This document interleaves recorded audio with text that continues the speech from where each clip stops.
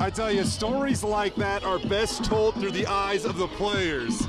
Some epic moments in this series, including 2012 Big Canadian Bacon, 300-pound nose tackle Mike Atkinson with a pick six to help Boise State pick up the 7-6 win over the Cougars back in 2012. One of the more memorable plays from the time I've been covering this Boise State football team, and I'm in season number 9. How about this next one, kind of on the opposite end of the spectrum? Certainly is. BYU has some crazy moments. 2015, the Mangum Miracle here in Provo. Former Eagle star quarterback Tanner Mangum with a fourth quarter Hail Mary heave.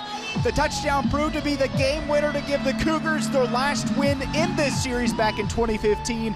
And of course, who can forget last year's final play of the game? I remember chilling down by the other side, not where the ball was, and I was watching. You know, I actually couldn't look. I was actually facing the other way.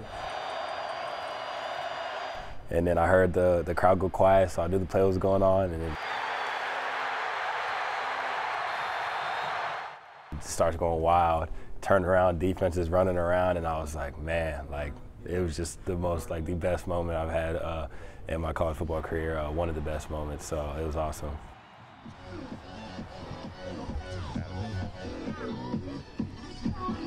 Khalil Shakir there couldn't even watch last year's final play of the game. He was so nervous.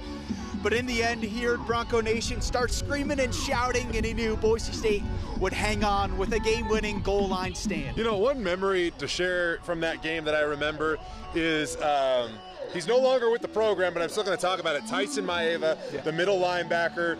BYU's driving down. He makes a big tackle to force the Cougars out near inside the red zone. And I just remember afterwards kind of standing right by him, and you could tell like how much pain and exhaustion he was going through, and he still peeled himself up off the blue turf, went back out there, immediately like snapped, lined everybody up, and helped, you know, was pivotal in lining everybody up to make that stop on Zach Wilson to end the game. Absolutely. BYU had a big screen pass to drive all the way down there on the doorstep. And just the emotion inside the stadium. One play to determine if Boise State wins or loses. Win or lose. All or nothing. It's one of those games where walking out of the stadium, there's still just this crazy buzz and energy because you just experienced some awesome college football. And it helps the Broncos won. You know, I will say this. If we do want to talk about one area of concern for Boise State, it's likely doing stuff that's causing officials to throw flags.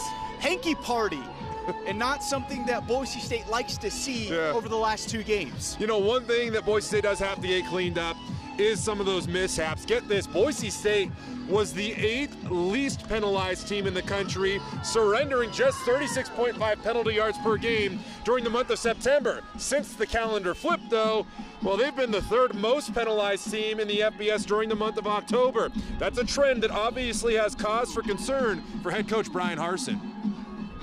I'm not fired up that our trend is going up in penalties. The flag on the field. They're going to back Boise State up 5 yards. There's certain penalties that we can control, like the false starts. False start, number 85. Offense, 5-yard penalty. We handle that. There's a consequence for that. The other ones, all right, what was it? Was it being lazy, or was it poor technique, or just a bad call?